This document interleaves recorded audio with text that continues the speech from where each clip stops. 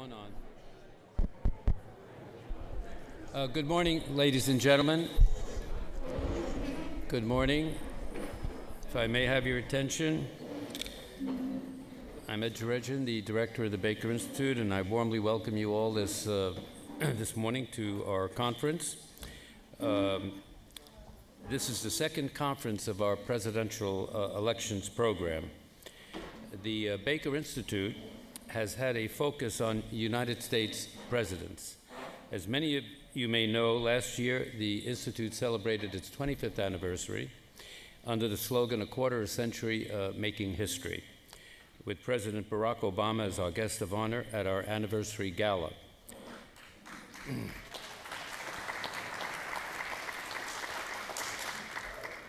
With President Obama's presence here, we are very happy to note that the Institute has now hosted every living former president of the United States since we opened our doors in 1994.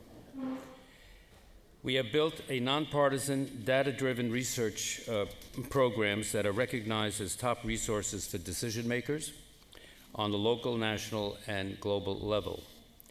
Simultaneously, as you can see here, we have become a premier forum for the discussion and debate of public policy. We're ranked as the third best university think tank in the world, preceded by the London School of Economics, their Ideas Center, and Harvard's Belfer Center. The idea itself to create a presidential elections program came from our honorary chair, Secretary James A. Baker III, who, having managed 5 presidential campaigns, thought it was very important to develop a nonpartisan resource to study presidential elections per se, especially given the experience of 2016. Our inaugural conference in March 2018, entitled "Social Media, Changing Demographics and Implications of the 2016 Presidential Election," proved to be a very insightful and timely exchange that helped to contextualize the complex factors at play in the last election. As our co-directors at that inaugural conference, we had Karl Rove and David Axelrod, which shows you the bipartisan nature of what we're doing here. The title of this year's conference, "A Presidential Election in an Uncertain Time," certainly an uncertain time, is very apt for our country's present and challenging moment as we approach the elections in 2020. We are delighted to have as co-directors for this conference Mary Madeline and James Carville, who will be with us shortly if they're not here already. Regardless of one's political affiliation, I think we can all broadly agree that political polarization is a critical issue within our body politic and our society. This polarization is only further exacerbated by a lack of trust in political leaders, media, and institutions that form the very backbone of our government founded by our founding fathers. This conference's participants will address these topics head-on. In addition to describing the complex attitudes and issues present in our current political environment, today's panelists will also analyze the underlying mechanics of our system of government by exploring primaries and caucuses and their role in the 2020 election. This is of particular importance given our location in Texas, a key state for presidential primary campaigns and critical fundraising efforts for any candidate. So ultimately, the presidential elections program is a valuable asset to the national study of American politics, and I'm confident that today's conference will be engaging and informative. So allow me now to welcome Ed Emmett, the former Harris County judge and currently a professor in the practice of public policy at Rice University, a senior fellow at Rice's Kinder Institute for Urban Research, and a fellow at Rice's Door Institute for New Leaders. Ed will introduce our first panel on rising polarization in the country. So welcome Ed Emmett to the podium.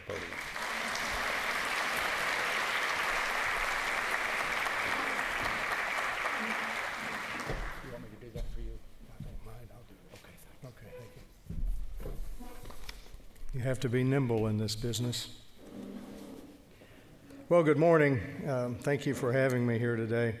I had about 60 seconds that I was allowed to say, and I'm going to say it before I introduce the panelists.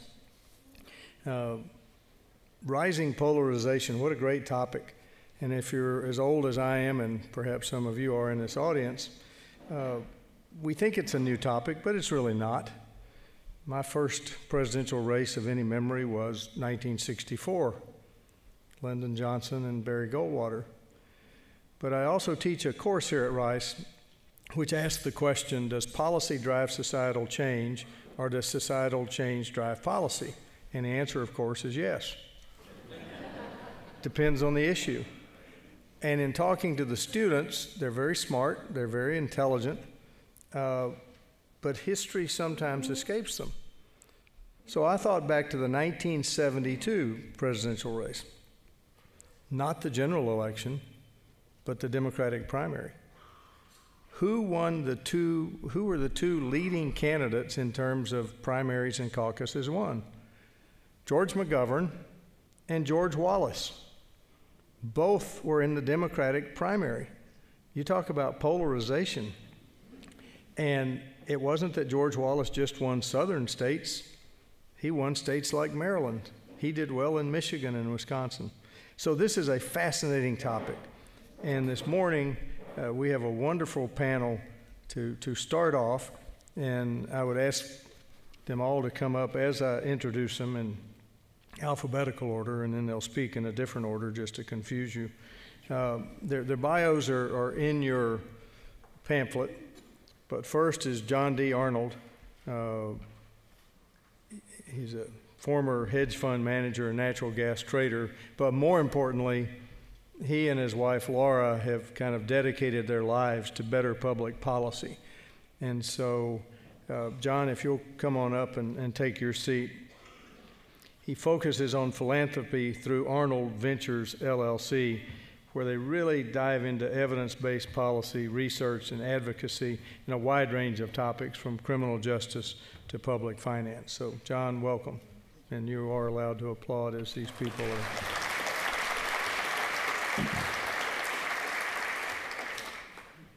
Second panelist is Stephen Hawkins, Director of Research at More in Common, and I confess, until this, I didn't know what More in Common was. I would ask you to read more about it, but his whole focus is leading studies on polarization and division, not only in the U.S., but across Europe. And I believe More in Common actually started in the U.K., is that correct? So, Stephen, welcome to Rice University and the Baker Institute. And finally, Jeff Lewis is a professor in the Department of Political Science at the University of California. I have not met Jeff yet. Jeff? I'm here. Okay, good. He was at the different table from me. Jeff, come on up while I tell him who you are.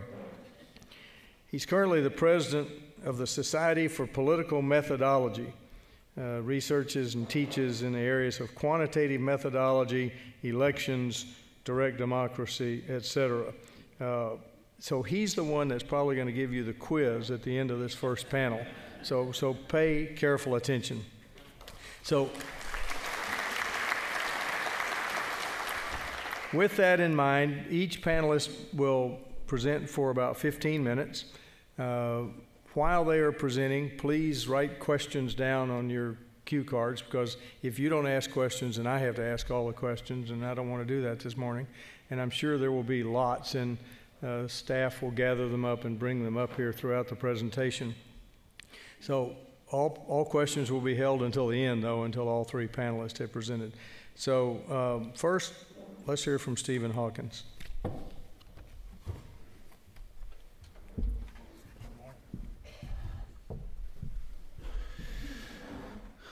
Good morning. Am I audible? Excellent. Well, thank you for that introduction. It's true that More in Common is an international organization. We were founded in 2017 in the context of the rising concerns in Europe following the migrant crisis, what was called the migrant crisis refugees flowing in from Syria, Afghanistan, northern Africa into Western Europe, and the turbulent political environment that engendered from that. That context was the context in which Member of Parliament Jo Cox was killed by one of her constituents for her support for accepting refugees and migrants into the United Kingdom. And it was friends and family of Jo Cox that set up More in Common as an organization intended to further understand and explore and explain these problems of rising polarization and division in Western democracies. So my job as the director of research is to lead these efforts, and we've conducted studies together with leading international polling firms since 2016 in the countries of Germany, France, Italy, Greece, Netherlands, United States. And we're keenly interested not just in understanding these issues, but how we can build societies that are more inclusive and resilient, where people have a stronger sense of shared identity that can weather the difficulties of the conflicts and the problems that we're facing together. So our research explores different perspectives. We're concerned about how these divisions, lines of division are drawn, and we want to convey them accurately. So looking beyond demographics and partisanship, we explore attitudinal differences and how those form into clusters by looking at patterns in people's psychology. And we use a lot of quantification, statistical inference, as well as qualitative research to undertake that work. And finally, we also test interventions. As we have conducted this research and presented around the world, the initial questions that we get back are always the same. What do we do? And so we have now taken on some early efforts to explore what it might look like from the standpoint of communications and events and organizational behavior that might actually bring about some of the changes to these problems that we're describing. So I just want to talk through 5 insights from the last 2 years of the original research that we've conducted here in the United States. The first is that polarization is indeed deep and significant, and it's driven by these identities which are defined in opposition to each other. And this is what's referred to in academia as affective polarization. It's a simple mutual dislike for each other. So I'm summarizing a little bit here just to round up, but to just give a sense of proportion, 9 in 10 Americans agree, at least slightly or strongly agree, somewhat or strongly agree that this is the most divided we have felt in our lifetimes, or in their lifetime, sorry. And then here the graphic which I have displayed shows that people will describe, as Republicans, they'll describe Democrats as brainwashed, hateful, and racist at a level of 4, 5, 6, or 7 out of 7, about 90% of the time, and vice versa. And while we ask the question, how would you describe members of your own party, they'll describe themselves as honest and reasonable and caring. The other side is the one that's racist and brainwashed and hateful. 9 in 10 Americans will say that the political conflict is strong in the United States, and that's a higher level than class conflict or racial conflict. Another one of my favorite statistics is that when the discussion of racism was very alive and we're trying to, in the political science community, measure the extent of racism, one of the key metrics was whether people felt a degree of concern or would be bothered by their son or daughter marrying into another race. And that number in the political context now has reached very high levels. In 1960, about 4% of Americans say, as a Republican, I wouldn't want my daughter to marry a Democrat, and the other way around. Today, those numbers have increased about tenfold to 30, 40%. And so polarization has become, or politics in the United States more broadly, has become a conflict of identities and values. So here we have 2 very different subjects, the subject of the impact of immigration and the subject of sexual harassment. We've used a forced binary question here, which is it's not the best methodology for everything, but if you're trying to see which way people lean between 2 interpretations of a complex phenomenon, this is what we used here. And if you look at the national level, you'll see that these issues divide the country in half, 50-50 more or less. But if you look below to the typology system we've developed, our 7 hidden tribes that we released, you see that there's a very consistent pattern in the degree to which people align with one perspective or the other. And on the extreme wings, the progressive activists on the left and the devoted conservatives on the right, you see that there is almost a uniformity of opinion. There is a consensus of which direction they feel on issues that are very unrelated. Immigration, sexual harassment, this is true also of questions of race and police brutality. It's true of other questions that also have no direct connection thematically to our politics, or rather to our society.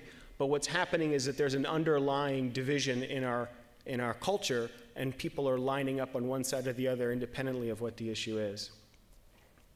Now, what we've interpreted over many thousands of interviews that we've conducted is a group we refer to as the exhausted majority. And this is a group that we often get this sort of response, a kind of collective self-identification into this group. We think it's about 2/3 of Americans who we describe as feeling forgotten by the political debate, who are more ideologically flexible, and who would like their political leaders to try and find compromise. And this group isn't a permanent group. It's not that people are always in this group or not. Oftentimes, what we're seeing is that the political context that you're in leads to some contextualization of whether people fall into the exhausted majority or not. So for instance, in the era of the Obama presidency and the Tea Party, there was more exhaustion on the conservative side than there is now with the current administration. And I want to talk now about a problem which is referred to as false polarization, which is the degree to which we misunderstand and misattribute characteristics to our political opponents. So we conducted a study called the perception gap, and in this study what we asked people to do is to predict the degree to which their political opponents, so if they're a Republican, what Democrats thought, on a small set of about 5 or 6 issues, where we asked them what percent, for instance, of Republicans do you think would be supportive of immigration if it's properly controlled. Think that immigration could be good for the country if properly controlled. Or what percent of Democrats do you think support the Second Amendment? And then we asked Republicans and Democrats to tell us, do you support these statements? And then we calculated the gap and created an index from this. And it is a measure of the degree to which we overestimate how different our political opponents are from us. And we found that the more partisan you are, the larger your perception gap, meaning the more you overstate and overestimate and caricature your political opponents. That's what this graphic shows here, that those who are less politically engaged, in fact, have a better grasp on what the average Republican or average Democrat might think, because they are discovering and understanding their political reality through everyday conversations at work and at home and in the neighborhood, rather than through social media and media platforms, which tend to emphasize the most partisan voices and create a distorted picture. And of course, the larger your perception gap, the more negative your opinion of the other side. And so this, in fact, is slightly good news, because it shows that there is a degree to which there is a misperception of how different our political opponents are, and much of the hostility is, in fact, driven by that misperception. And so what we did is we ran a regression analysis to see the degree to which different news sources contribute to this. And so as a regression analysis, we were able to control for demographic factors, age, race, income, as well as partisan identification and ideology, and see the degree to which the consumption of different news sources, which we asked our respondents to provide information to us about, contributed to their misperception of their political opponents. And we found that there was a pretty consistent contribution from the media. That is, the more media you consume, the larger your perception gap tends to be. Now, the important caveat here is that ABC, CBS, NBC, some of these networks reduce the the perception gap people have. But there are many other news sources, such as the New York Times, and especially some of the more right-wing sources, such as Breitbart, Red State, Sean Hannity, tend to inflame people's misperception of their political opponents. And so our national discourse amplifies this story of polarization and division. This is a story from the front page of the New York Times that we collaborated with Nate Cohn from The Upshot to develop, where the analysis that was undertaken showed the distinction between those active political voices on Twitter and what the Democratic Party and its members look like more generally. And we found that the active liberal voices on Twitter are more educated, more white, and farther to the left by quite a significant margin than the Democratic Party is largely. Now, this is a problem for many different actors, whether you are a presidential candidate, whether you are a brand, a major brand, or whether you are the Oscars, trying to determine what voices on social media represent the general public or a major constituency versus a narrow thread of society is a real challenge. And from our analysis, it seems that there is a real distorted picture that emerges if you look at social media directly and don't consider who it reflects more broadly. And so we've been partnering with a social psychologist who's currently based at the University of Pennsylvania to try and draw on some of the best academic literature to help us understand some of these phenomena. We refer to this group of psychological attributes as core beliefs, and these are things which we've drawn heavily from things like moral foundations theory, work done by Jonathan Haidt, as well as work done on authoritarianism by Karen Stenner, and looked at how some of these attributes, which have been shown in other political science and academic literature to have a relationship to people's political behavior, and we've been discovering how those are relevant in the current political context in the United States. And what we're finding is that the most narrow, consistent, and dogmatic and ideological perspectives are really only held in a small minority of the wings of the population, while the vast majority of our country sits in this exhausted majority. And this experience is something which we have explored further, this dynamic is something we've explored further through in-depth interviews and focus groups. These are some photos that were taken of participants in our research by the New York Times in a story that Sabrina Tavernese wrote in November of last year. This is Elizabeth from Oregon. She's a veterinarian, a horse veterinarian, and she's pro-choice, and as a result of that has always voted Democrat, but is deeply frustrated by the Democrats' position on immigration, and is also someone who feels that in a more conservative vein, there needs to be more discipline in society, the younger generations are falling behind, et cetera. And I just are providing these as portraits to illustrate the complexity that we're finding is present in most of the average American and in the exhausted majority that doesn't fit into one consistent psychological pattern. And I just want to close here by talking a little bit about some of the early approaches that we're taking to try and address these problems of polarization. There's the large-scale systemic solutions, which I think John will be speaking to at the level of institutional change, but just at a tactical level of what communication approaches can be taken by organizations immediately, we've been looking at what would it look like to speak across these different psychological orientations that we see on the left and the right in a way that doesn't trigger one side or the other, but instead speaks across the values and across the worldviews that are in tension in our political system today. And so we've first did this, we're releasing this study tomorrow. It's our immigration message testing study. And what we did is, after doing an extensive analysis to see what the psychological attributes are that are most at play in the partisan conversation on immigration, we developed messaging that was specifically targeted liberals, some that was specifically targeted conservatives, and then some that, to my earlier point, speaks in a way that holds the values of both groups in tension. And we tested 10 messages. The ones that were the balanced ones, speaking across messages, performed the best, first, second, and third out of the 10.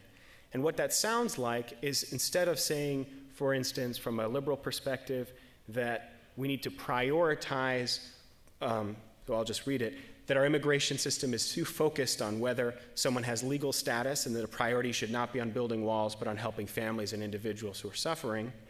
That's the liberal perspective. You'll hear that it's emphasizing compassion and care and a sense of universal fairness. This is a very strong orientation on the left. Or the conservative perspective, which is very anchored in authority and instead speaks in a way like this: "It bothers me that you can't talk about immigration without being afraid of being called racist. I don't care about skin color, but I do care about American values and about being safe from gangs and crime," and tends to emphasize immigration only in the vein of legal categories, legal and illegal, rather than seeing the humanity of the person. We instead speak about it like this: America can be both strong and compassionate. We can protect our borders at the same time that we welcome immigrants who respect our laws and embrace American values. And that approach, we found, generated on average 78 out of 100 score of agreement across the political spectrum.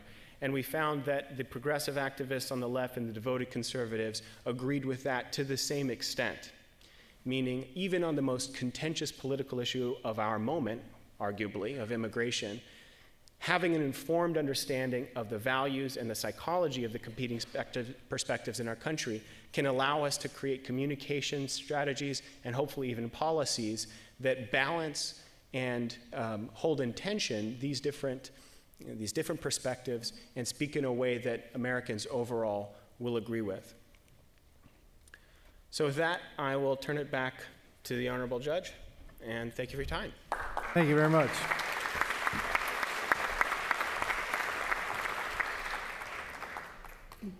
Before I ask Professor Lewis to come to the podium, is someone gathering up the questions? I know we have at least one. Mark, John, somebody? Good. Just so if we can start. Well, thank you very much. Professor Lewis.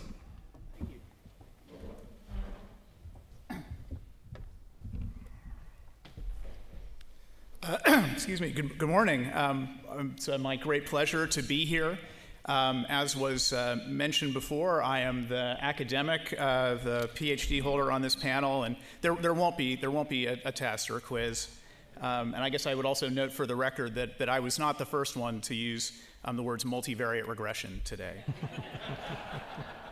I actually also, maybe a little incongruously, we'll be talking about a little bit about polarization in the Congress today. Of course, this is more of an Article 2 deal than an Article 1 deal today, but I think it is important to place polarization not just at the mass level, but also at the elite level as well. And I think looking at members of Congress gives us a data-driven way of really thinking about how the parties have evolved over time. And so that's what we're going to talk a little bit about today.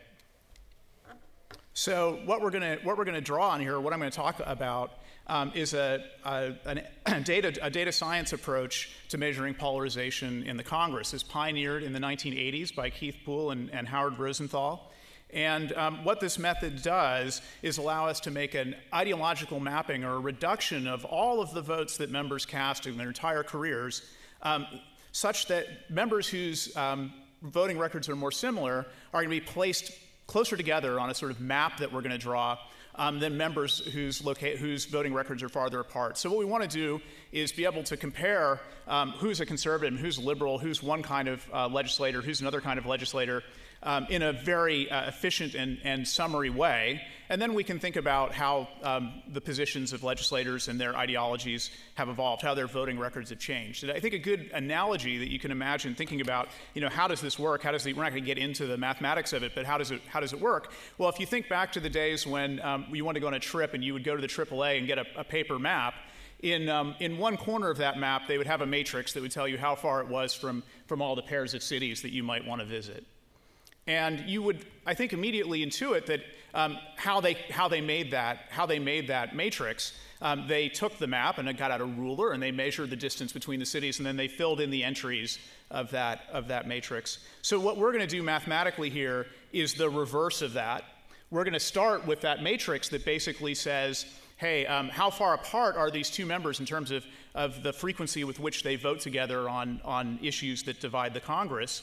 And we're going to try to reconstruct the map of cities of distances where they would have to be located in some sort of abstract ideological space in order to think about that. And again, what that's going to allow us to do is think about over time and even visualize over time how the positions of the parties and the members within the parties have changed. And of course, that's in essence polarization.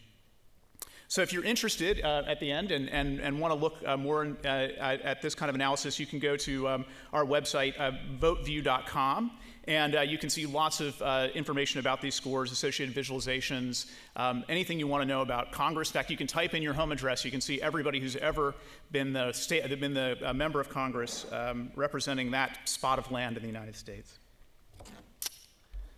So again, how does nominate work? So what we're going to do is we're going to find a place on this map for every member of the Congress in the entire history of the U.S. Congress. And then each roll call vote that they take, we're going to represent as a line through that map such that it divides the people who would vote yay from the people who would vote nay, or at least as best it can. Of course, it doesn't perfectly predict voting, but it's going to recapture a very large fraction of the 25 million individual roll call choices that members have made over the entire history of Congress. So I'm just going to give you an example of what it looks like today. So this is the map we come up with today. And so I've highlighted for you some folks that you're familiar with. And you can see that the dominant dimension, which is this sort of east-west dimension, the left-right of your graph that says nominate dimension 1, that's what we're going to really focus on today. It's going to capture a lot of what we think about as the left-right orientation along a kind of tax and spend set of issues, and of course a growing set of social issues in the contemporary Congress. And you can see folks like Sylvia Garcia, who represented from Houston, sort of on the left flank along that first dimension, Barbara Lee also on that left flank, and then on the conservative side for the Democrats, Connor Lamb, was elected in that special in Pennsylvania. And then on the other side, you can see more moderate Republicans like Chris Smith of New Jersey there on just across the sort of center line of the plot, and then out on the edges, sort of who you might imagine. Now, one interesting thing that you do see here is AOC, who you might think would be really out on one edge. And remember, what's being captured here are the distances or the differences between voting records. And she and the other members of the so-called squad are actually all located together. I highlighted AOC for you, but you can see her at the bottom of the plot there, but next to her are the other members of the squad. And so why don't they get put out way on the left? Well, the reason is because sometimes, from the perspective of this model, they look like Republicans. Why is that? Because when there's a vote on a two-state solution in the Middle East, they vote with all the Republicans, or nearly all the Republicans, and not with the Democrats. And when the rules of the House were voted on, AOC didn't vote with Nancy Pelosi. Okay, so that gives you a sense of the overall picture that exists now. And then here I can show you all the different roll call votes and how they divide the membership. And so you can see a lot sort of cut between the cloud of Democrats and Republicans, party line votes, but a lot divide the parties. And those votes that divide the parties help us figure out which within those parties are more similar, which are farther to the left, say, and which are farther to the right. So this is the starting point. And then we can go back in time. So now I've zoomed us back 10 years to the a little more than 10 years back to the 110th Congress. And you start to see along this dominant dimension, the parties getting a little bit closer together. And we'll just keep going in this manner. Okay, so now we've gone a little bit farther back to 1997, and so we're getting towards the period of time sort of before when the major uptick that people discuss or really started to comment on polarization in the Congress and talking about gridlock and so forth, about the time that's picking up there. And so the line that I've drawn for you here that divides the Democratic caucus is the line that we estimate for the vote on the motion to go forward with the impeachment investigation of Bill Clinton.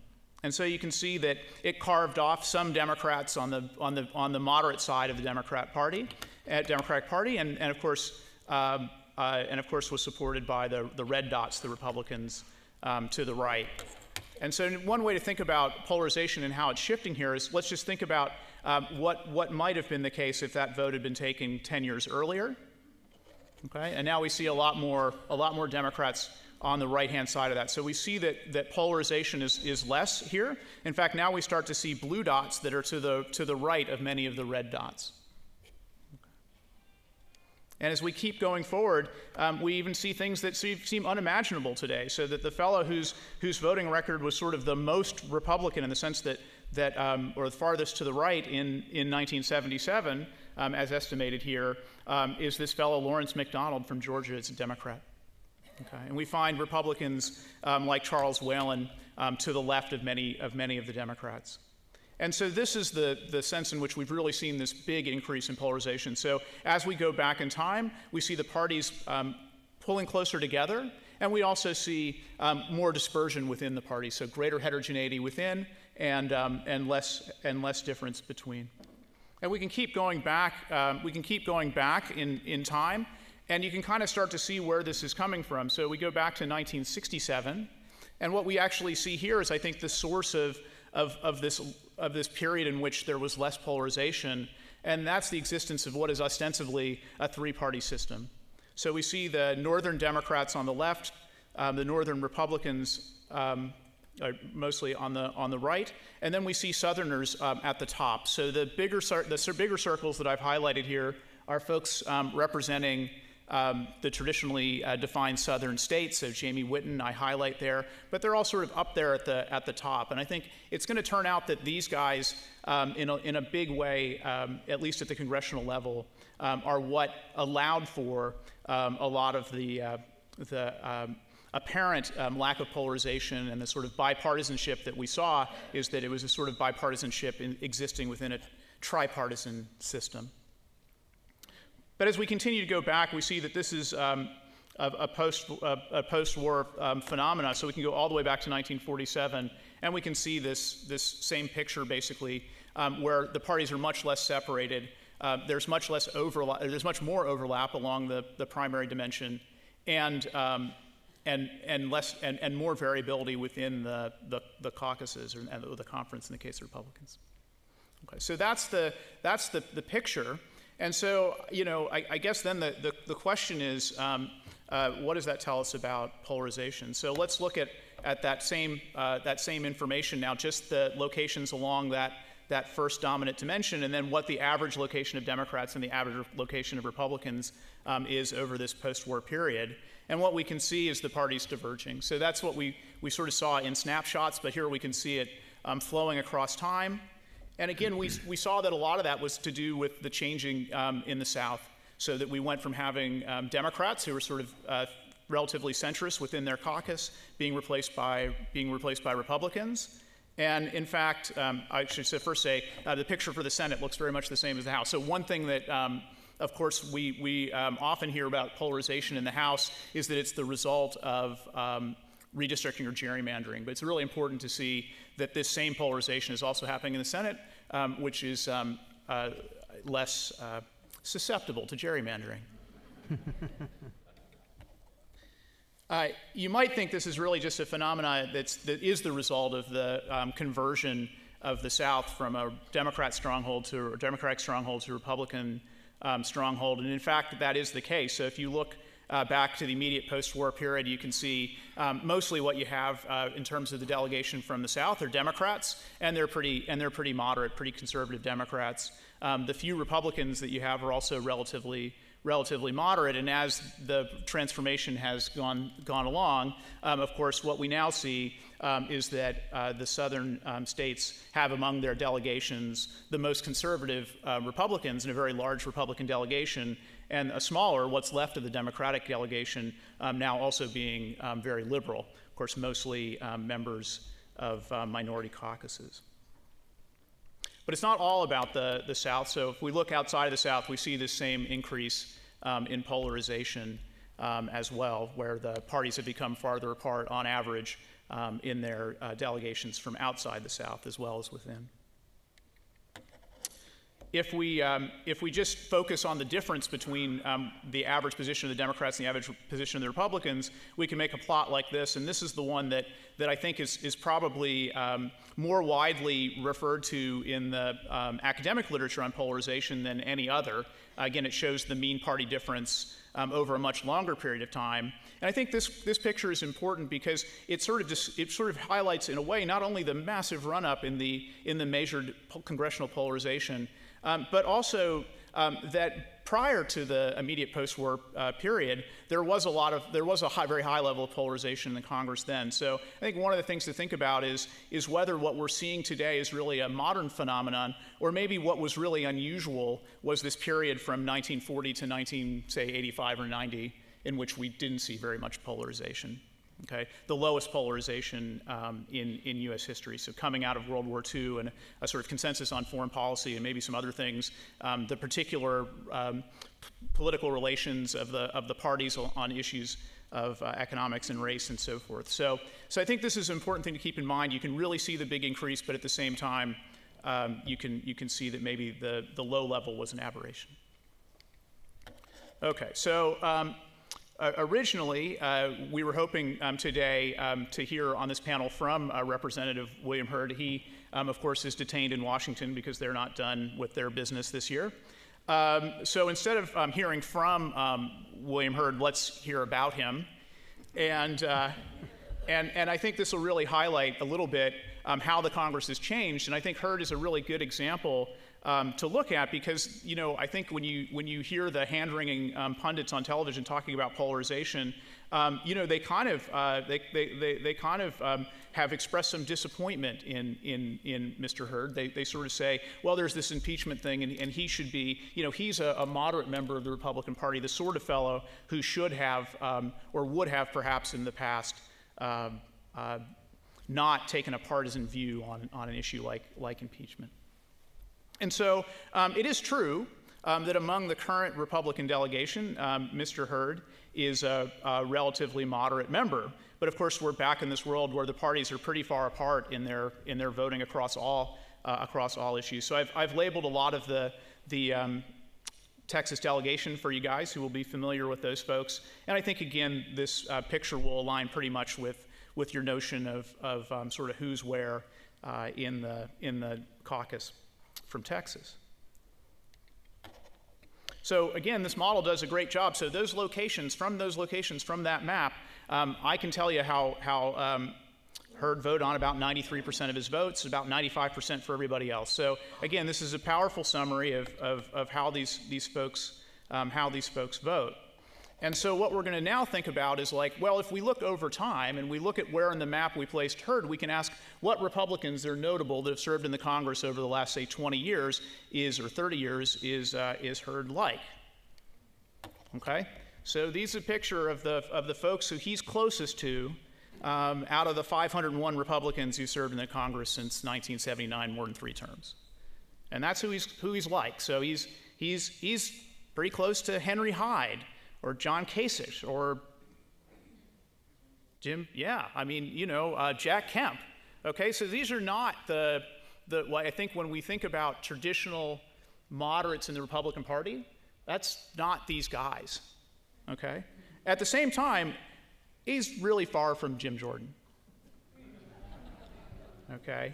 And even Newt Gingrich, and then for those of you who are TV buffs, he's also close to Gopher, Fred Grandy there from the Love Boat. Okay.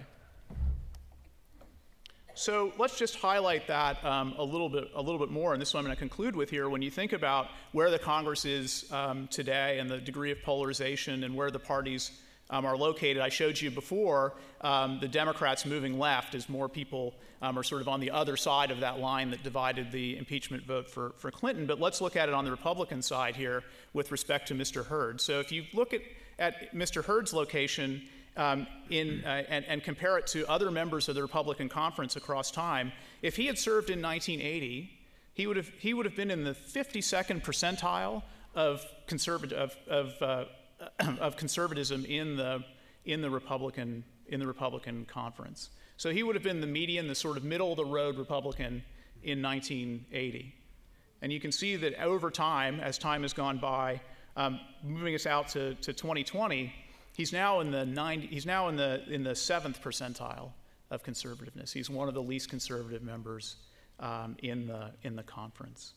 And that is the story of polarization in the United States Congress. And with that, I'll turn it back over to our esteemed moderator. Thank you very much. We appreciate it, Professor. So As John Arnold is coming up, and by all means, John, go ahead and start, but we're going to get some questions. Great. Well, good morning, everybody. I am a bit nervous today because I know certainly I'm probably the only person speaking today who is not an expert in politics. So my goal here is really to get through the day without any of the experts directly contradicting what I say. And I think from the first two, I think I'm okay with these two. I think a little background might be necessary because you might be wondering why I'm here. So about 10 years ago, my wife Laura and I started the Arnold Foundation, which originally concentrated on issues of K-12 education, but then grew to include both pre-K and higher ed, and then over the years have broadened into other verticals, including criminal justice, public finance, and healthcare policy.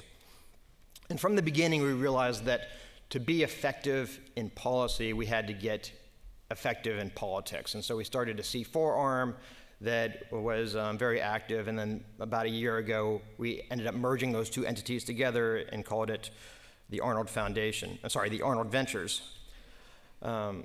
My first career was in finance, and I ran a successful hedge fund until 2012, at which point I closed it down and joined my wife to concentrate on our philanthropic efforts. So I really come at this as an outsider. I think these two industries of finance and politics are both based on performance, but that's the only similarity I can find between the two. Right?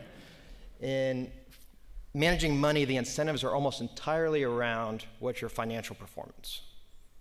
And in politics, the incentives are almost directly about the dramatic performance. And that's what I think Congress has become today. It's about political theater. There are two things that are true about the dysfunction in Congress that Jeffrey very well illustrated, and that I agree with. And one is that it's not that this trend isn't sudden, that Congress has been on this trend towards dysfunction for decades, but that this is the worst it's been in my lifetime. And there's lots of statistics one can throw out to back up this claim. One of my favorite is what the percent of bills that get introduced that get enacted. So in the 1980s, there was about 6% of bills that were introduced that would pass both houses of Congress and get signed by the president. In the 90s, that fell to 5%. In the 2000s, it was down to 4%. And in the 2010s, it's down to 3%. But this year, we're at 1%. And it's not because a lot more bills are getting introduced, or it's not a denominator issue. Right? That's been pretty constant over those decades. It's the numerator. So in the 1980s, about 330 bills a year would get passed and signed. This year, we're at 78 thus far, with a little bit less than 2 weeks left in the session. So you might say what really matters is substantive bills, but I would challenge you to think of a substantive bill that's been passed in Congress this year. Right? You might only think of 4. Those are the 4 spending bills. Now, the ironic thing about that is there's supposed to be 1 annual spending bill, but Congress can't even do that. So it just punts by saying we'll extend the federal government by another 2 months and try to figure things out, and then another 3 months and figure things out. The next deadline is December 20th to close, and I assume that they'll extend it for another few months. So as our policy work has become more federal over the years, we became much more attuned to the causes of dysfunction in DC. And so we started this line of work about democracy. We knew about a lot of the causes of dysfunction, but we wanted to try to find some of the solutions. So we have interest in a number of areas at the federal level that have broad bipartisan consensus amongst them, including this year, pharma pricing, ending surprise medical billing for patients, increasing accountability of higher ed institutions to get rid of the bad actors. But even with this broad bipartisan support, these things are still really hard to get across the finish line, I think, because of this dysfunction. So we were active in getting the First Step Act passed in Congress last year. And if you look back, that ended up passing 87-12 in the Senate. Right? Seems like that would be a fairly easy bill. Or along the way, it had to get watered down to get the 87 votes. But even with that much support, it barely got to the floor. It took months of many activists trying to pressure McConnell to allow a floor vote on a bill that ended up passing 87-12.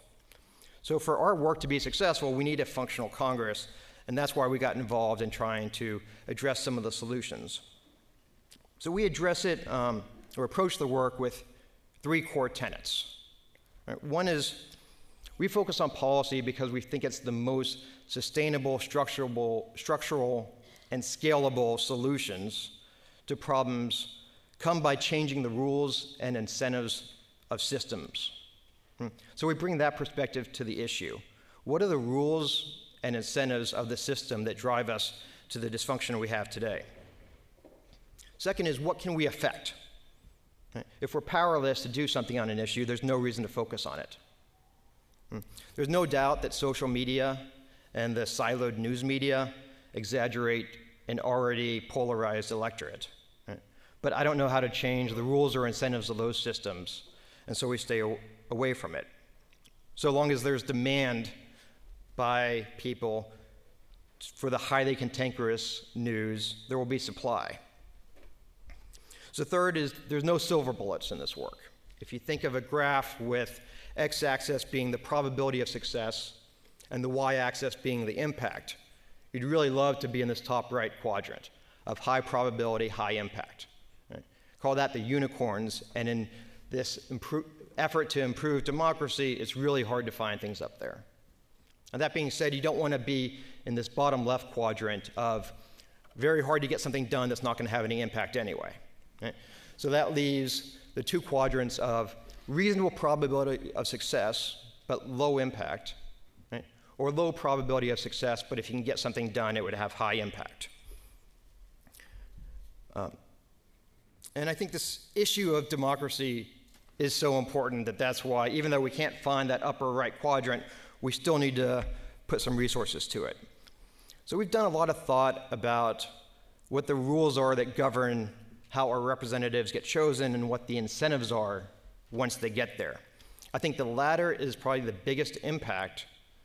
Right? When the politicians get to DC, how do they behave? But I think it's very, very hard, especially for an outsider, to influence those incentives. So we've ended up concentrating on the issues about how do the politicians get chosen. So I'm going to quickly talk about 2 strands of our work on improving selection, election rules, and how districts are drawn. And broadly, I think the problem is our politicians are more extreme than the electorate. As Stephen was talking about, we have this exhaustive majority in the middle that's asking for something different, but an electoral system that's incentivizing candidates from the far left, from the far right. So the 2 fixes that we're working on is to eliminate gerrymandering, to create more moderate districts, which should get more moderate candidates, and to change the process of elections. Both of these issues have a reasonable probability of success, and I'll talk about it, although they're far from silver bullets. Given the importance of Congress being functional, I think it's important for us to work in it. So gerrymandering, I'm sure you've all heard of, it's both very old and very new. It was named from Elbridge Gerry, Massachusetts governor in 1812, and you'd notice Gary became Jerry, as John Oliver said, quote, "Literally everything about gerrymandering is stupid and wrong, starting with the word." But redistricting, as we know it, really got started in 2010 after Republicans lost the presidency, and they had a 2-step process. Number 1, they realized the power in these 2010 elections, or 2011, 2012 elections after the 2010 census. And so they put national resources into these state races that had never been seen before. And then second is that once they won those races, the use of computer analytics to draw the districts was something that had never been seen before. So while it's predominantly Republican in nature, it's not exclusive to Republicans. There's the best measure of how gerrymandered a district is, I think, is what's called the efficiency gap, which, without getting too into it, is kind of the number of wasted votes that the winning party will have. And of the 12 states with the highest efficiency gaps, 11 of those are Republican. Maryland is the only Democratic state of that sort.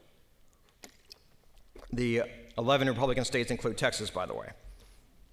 So one of the controversies around redistricting is, what do you prioritize? If you're not going to prioritize maximizing the number of candidates from one party, you can think of many competing interests that you might want to prioritize. This includes compactness of district, or running along jurisdictional lines of where cities are, competitiveness, right? Or equal representation across political spectrum or across racial minorities. So again, this isn't a silver bullet. The 72 congressional seats today are deemed to be competitive, which is between Democrat +5 and Republican +5 in the most recent presidential race. It's easy, kind of, if you get rid of some of the gerrymandered districts and use a more objective system, to get that up to 100 or so. Again, that's out of 435 districts, so this isn't silver bullet stuff. The pathway to do that, there are multiple. Right? We, of course, had the Supreme Court case this year that the supporters of this lost, and it's hard to see how another Supreme Court case will come back in the medium term. But state Supreme Courts have been active in this, and they've thrown out the maps in Pennsylvania and in North Carolina. There's been voter initiatives. So last year there were 4 states where voters got together, got enough signatures to put on the ballot an independent redistricting commission. Right? In those 4 states, Michigan, Missouri, Colorado, Utah, which span from kind of heavy red state of Utah to a purplish blue state of Colorado. State legislatures have gotten involved in some of the states where that are more mixed. So Virginia has rules that to get an initiative on the ballot, you have to pass same language through 2 consecutive legislatures and then go to the voters. It passed last time. Now that the Democrats have control of Virginia, it'll be very interesting to see if they still have the appetite to get rid of gerrymandering. And then last is through Congress. H.R. 1, House Bill 1, shows the priority of what the Democratic Party has on this. They passed their first bill that passed, got rid of all gerrymandered districts. Hard to see how that would become law unless the Democrats controlled both houses of Congress and the presidency, and maybe even getting rid of the filibuster. So our second line of work is around trying to make the primaries more representative of the electorate. There's kind of 3 strategies here. We support all 3. One is top 2 primaries. So it's also called a jumble primary, where all the candidates, regardless of the party, are on one primary ballot, and the top 2 vote getters then move on. You see this in some highly partisan districts. You can get 2 Democrats or 2 Republicans running on the general election ticket. And that would obviously incentivize some moderation. And when we've seen that happen, the more moderate candidate generally wins. Washington was the first state to enact this in 2004, and since then, it's been enacted in California and Louisiana. It's a little hard to know the results of this. There's just, the sample size isn't great, and it's hard to really figure out, is this depolarizing? I think some anecdotal evidence out of California from many people I've talked to, they definitely think that it's become more moderate and more civil since Top 2 got enacted in 2010, although that also was simultaneous with redistricting reforms, and so hard to know the causality. Open primaries, the second one, there's still 12 states that have closed primaries. That is, you have to be a member of the party when you show up to be able to vote in the primary. And so if you start looking at the spectrum of voters, if you eliminate the middle, eliminate people who are either independents or moderates enough to where they haven't affiliated themselves with a party, it eliminates that moderating influence. And then third is, and the one with the most momentum probably, is ranked choice voting. So 12 million Americans now live in jurisdictions with ranked choice voting. After New York City passed it last month with 71% approval, it joined San Francisco, Minneapolis, a number of small cities, and the state of Maine that passed it 2 years ago. And in ranked choice voting, voters rank candidates by their preference. And if no candidate has the majority after the first round, the candidate with the fewest number of first place votes, those votes then go to who the voter said was their second preference. There's kind of a number of theoretical reasons why this should be a moderating influence. You're more likely to get a winner that's the preferred choice of the people, right, than one that's on the extremes. It gets rid of the spoiler candidate that's been an issue in a number of elections. It likely creates more civil campaigning, as candidates are not just worried about appealing to their base, but have to appeal to voters for whom they're not their first choice. And it eliminates runoff elections. So we have a runoff election tomorrow in Houston. Right? The number of voters is going to be way down from the general. Right? The number of people who show up for runoffs tend to be more partisan than who show up for the general. It's very likely, had the Republican primary used ranked choice voting in 2016, that we would have a different president today.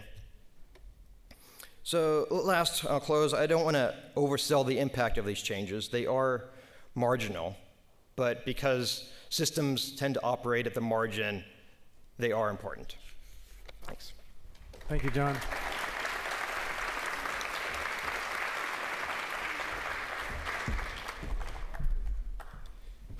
Okay, do we have more questions coming my way? As those come up, I'm going to move over here to take the questions and answers, and that way I'm out of the line of fire. Let me start with one, and this is for the entire panel, and I'm aggregating some questions here.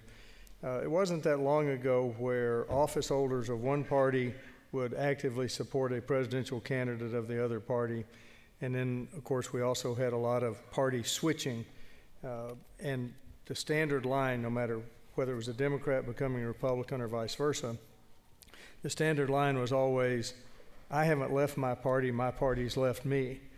Do any of the panelists see the opportunity for that in the future, given that the two parties seem to have gone, it's harder for a Republican to become a Democrat and Democrat to become a Republican. So can you address that question? Because that seems to be one thing that could end some of the polarization. Yes, it's certainly true, and that's one of the things in our data that I didn't talk about is when folks do switch parties, we treat them as born again, and they move. So sometimes you do get a real sort of metamorphosis, but more often what happens is it is folks at the margins who are making the switch. So if you think about the cases that have happened, that probably the question asker had in mind, maybe Arlen Specter or Jeffords, or these kinds of folks. You used to see those switches, and again, those were folks who were pretty close to the caucus that they were switching into to begin with. Now, where you see people leaving the party, they mostly don't go to the other party. They declare themselves independents, and we saw Amash in the highlighted in one of the plots that I showed there, where he moved a little bit towards the Democrats since being reborn, but not that far. So I think the opportunity for this to really be the solution is not that great, because again, most of the folks who are at least in the Congress now, they are already sort of pretty far from where they would need to be comfortable voting in the opposite caucus. What's been fascinating to me over the Trump presidency is that the Republicans who have stood up and tried to say that's enough, thinking like a Flake or a Corker or Mosh, Will Hurd, have all decided that they can't win a re-election, right? And they've all decided not to run again. And I think it has become that the president is now the leader of the party, which I think was less true previously.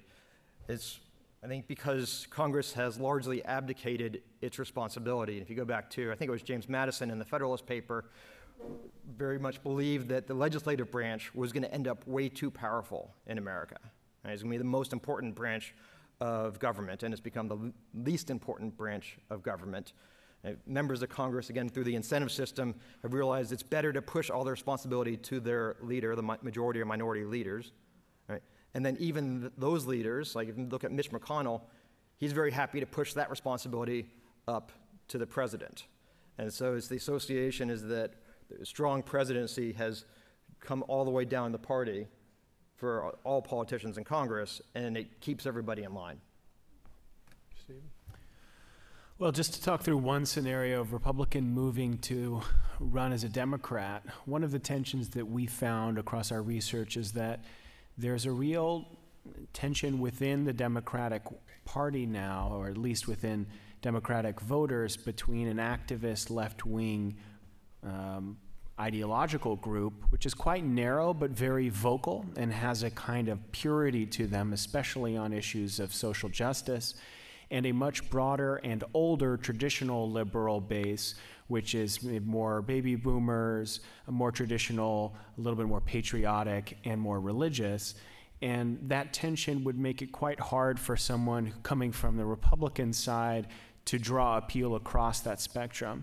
And while that progressive wing might be narrow, their vocal, the fact that they're so vocal and their relevance in blessing political candidates would make it really hard, I think, for them to succeed within the primary and within sort of gaining traction among the party base. So I think that's one of the tensions. One of the questions we did, we have a future speaker from Pew. One of the questions we borrowed from Pew in our study was a question of asking a general thermometer. So from 0 to 100, how cold or warmly do you feel towards a group?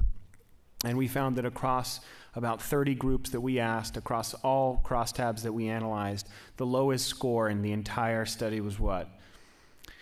The way the progressive activists score Trump voters, 6 out of 100. It was the lowest across everything we did. So there's just to underscore the point of affective polarization. The hostility now means that they're really moving from one social context to another where there's a lot of division that I think would make it hard for a right to left movement to get that born again effect. Again, for the entire panel, can you comment on where independents stand with regard to the perception of these two now polarized parties? The presidential primary process, the nomination process, plays out in the parties, but then when it gets to the general election, you have the two candidates chosen. What do the independent voters think? And how many independent voters are there? I guess I would throw that in too. Stephen, do you want to start? You can. This is in your bailiwick, I'd say. Oh, thank you for that. So it's the largest group, right? So a plurality of Americans describe themselves as independents, not as Republicans or Democrats. I think the numbers are roughly 25% describe themselves as Republicans, 33 Democrat, and about 40, so around that for independents. One of the largest groups that we found, we refer to as the politically disengaged. These are people who are likely to refer to themselves as independents because they're not politically active on social media, in consuming news, and voting in primaries, or in voting in general elections. And they're a difficult group to define because they're very heterogeneous. These are people who are low income, low education. They're also people who are politically apathetic or very resentful of the political system and see it as a part of an establishment elite that doesn't like them. And then everything in between. So there's a lot of heterogeneity there, which makes it difficult to characterize them in a single phrase. What we do see is that there is a moderate group we refer to as being about 15% of Americans, and these tend to be middle-aged Americans, more disproportionately than average, suburban more than average, and more socially conservative, but very opposed to the hostility in the political system today. So I think where the Democrats might have a lead on independence in 2020 is that those moderate voters who are civically engaged and are different from the politically disengaged in that civic orientation is that they have an aversion to Trump's bombastic and confrontational style. But where Democrats have a disadvantage would be that these moderates also are more socially conservative and are not fond of the progressive cultural changes that we've seen, and in particular the kind of outrage and cancel culture that has become associated with the left. So I think independents is a really mixed picture, and I don't think that they're going to swing entirely in one direction in 2020. I would, if I could, I would just add two things to that. I think the first thing you already did mention, which is exactly right, that a lot of people describe themselves as independent, but coincidentally vote for the same party habitually. So I think you can overstate a little bit how much is really in play there. This is something that I think Lynn Vavreck will talk about on the next panel, probably in more detail. But for sure, the number of folks that are in that category that are going to make their decision on this basis is a small number. But as we know, in a close election, a small number can be the decisive factor. Yeah, I counter that. One of the fascinating statistics I've seen recently is that over the past 18 months, the approval rating for Trump has ranged pretty much flatlined. It's kind of between 41 and 45%, really 42 to 44% for 18 months. And a lot's happened in 18 months. Right? Economy was weak in the fourth quarter last year. Stock market plunged. Right? Stock market very strong. Economy very strong today. A whole impeachment. A lot of other mini scandals. Everybody's made up their mind, it seems. Right? 43% of Americans have an approval rating for Trump. And I think you're either for him or against him. It remains to be seen, I think, if one of the more progressive members of the Democratic Party gets a nomination, will that have an effect? But I'm a little skeptical that the independents are going to be a strong force. I think it's going to be just getting out the base for this next election. Okay. Again, combining questions. This was actually directed to Professor Lewis, but all of you can weigh in. Did you attempt to consider whether votes are generally held values or whether the votes are based on self-preservation? I mean, heaven forbid that somebody in Congress would vote for self-preservation. Yeah. But let me add something to that. Take the issue like abortion. It has become a defining single issue for so many of the voters. What's the impact of single issues been in the past, and what do you see going forward? Sure. Right. So for sure, we don't take the data to be 25 million profiles in courage. So what we're measuring are sort of the induced preferences, how people are behaving, legislators are behaving in their voting once all of the sort of kinetic forces that are acting on them have been applied. The question of single-issue voting is interesting because, what we've done there, as you saw, is we've reduced the thousands, and in some cases tens of thousands of actual votes that individual members cast down to a representation of just two numbers, a position this way and a position this way. And so then there's a question of sort of what does that really represent? And, we call it ideology, but it's not an ideology. Now I'll put my professor hat on in a kind of, Hegelian sense of what that means. It's just got to do with the notion that the structure of politics in the U.S. has been and is very much at this point about sort of lashed together issues that don't necessarily have an intellectual connection. So when you think about single issues like abortion or gun ownership, it's not entirely obvious why those things connect with tax policy and trade policy. In fact, we've seen a big reversal on trade policy and often do over the course of U.S. history. So, I think what's true right now is that the policies are lashed together in a particularly forceful way, so that those single issues are bundled, where we do have people that are really maybe mostly interested in just one part of a party's agenda, but very strongly, and are willing to sort of go along with whatever's the case on the other issues. I guess I'll give another plug for Lynn Vavreck's presentation. I think she's going to talk about exactly this issue. Anybody else want to comment on that? Now for the key question of the day. We've got about 2 minutes left. I know, John, you mentioned some ideas of how to end the polarization. But with the impact of social media and even the mainstream media choosing sides, it seems more and more often, how do you see this ending?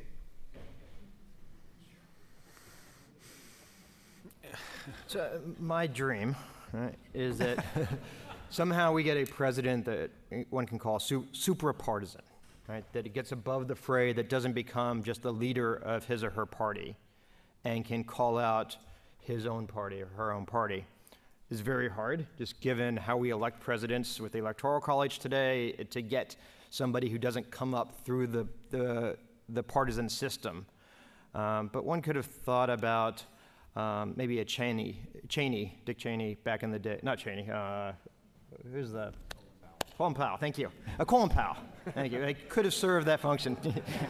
Minds are together. Not Dick Cheney. But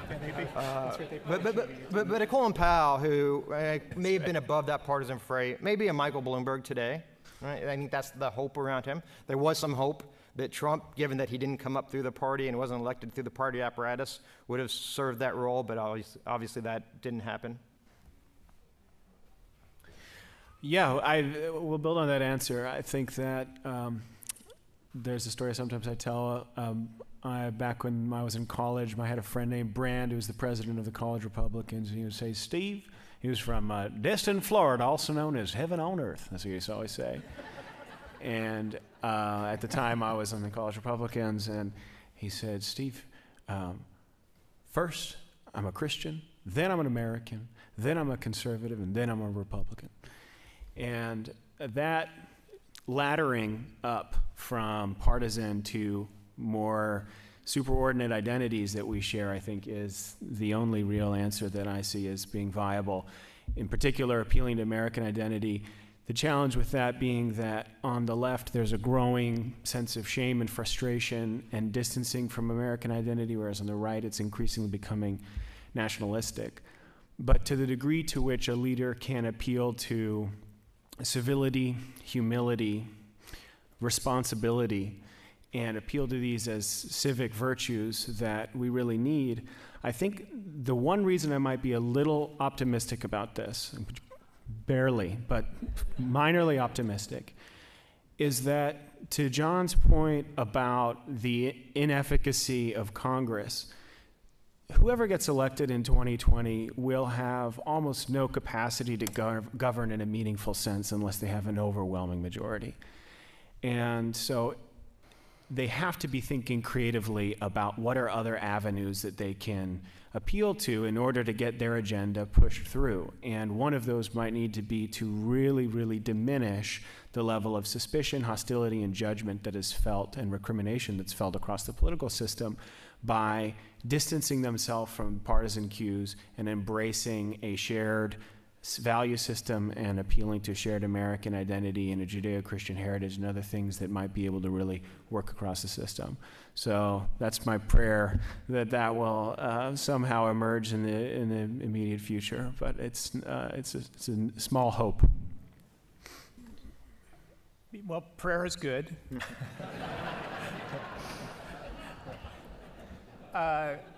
I guess I would just say, you know, that the longer political perspective is helpful here. This has been a very divided nation before. We even saw in some of the pictures that I showed. If you go back to the 19th century and not at the time that we were actually shooting at each other, but even much later into the beginning of the 20th century, we saw this sort of manifest polarization, at least at the congressional level, and we came out of that, and now we're sort of in it again. But I think the longer view is to say that we don't know where it's going to go from here, but certainly we've seen before that it's come back. Good. Well, I'm glad we're ending on a somewhat positive note. Please join me in thanking our panelists this morning.